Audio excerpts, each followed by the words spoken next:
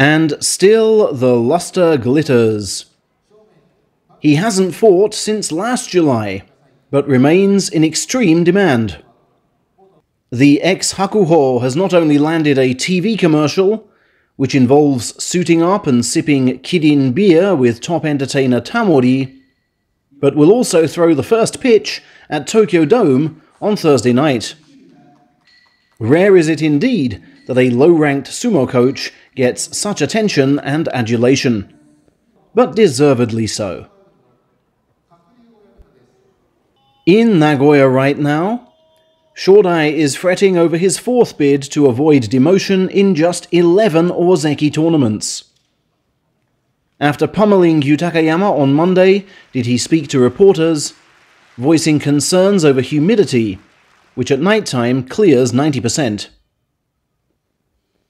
And in the ring, he vows a change of approach. No defensive mindset, he tells himself.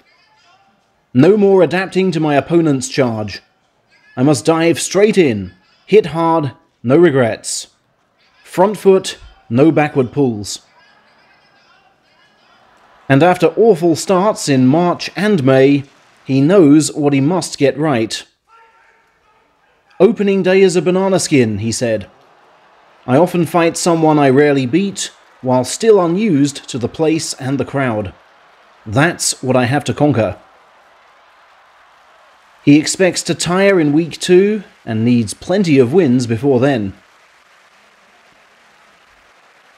Tireless Tamawashi was still in Tokyo on Tuesday, reports Sports Hochi. With only 3 lower-level sparring partners, training is as much a test of innovation as it is strength.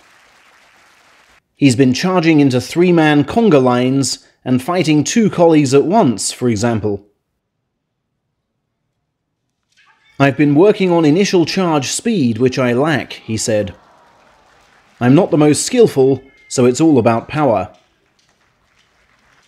Shohozan's recent departure makes him sumo's oldest salaried wrestler. We spoke on the phone once he quit, Washi revealed, and he wished me good luck. His goal was to fight until 40, but mine is rather to fight for as long as the fans are convinced. Washi's pursuit of perfect power sumo resumes as he chases 4 straight gold stars. Ura, we learned, has been in Nagoya since last week and is fighting practice bouts. My extra weight these days provides scope to charge harder and push from the front, he said, but I'm still getting used to this heavier frame. Technique-wise, power-wise, all over. I'm just not quite there yet. But I certainly don't feel handicapped by age. Had I not been injured so much, I'd of course be training more. It's his first tournament since turning 30, you recall. Top-flight newcomer Nishiki Fuji, despite recurring left elbow pain, continues to fight 50 bouts a day, and has been offered a place in the Yokozuna ceremony, provisionally. Teruno Fuji said, "Come and join me on stage," he revealed. And as he's always looked out for me, I'd be delighted should that happen. But with experienced stagehands, Takara Fuji, Midori Fuji, and Terutsuyoshi, all higher ranked, he may not get to play Dew Sweeper yet. Elsewhere, Shimanoumi, whose wedding ceremony was held last month, has revealed he's taken his wife's family name of Fukuzono, a common Japanese way of preserving dynasties. He thus follows Tsurugamine, Terao, Sakahoko, and at least 2 Kakurezans in taking the Fukuzono name to the ring.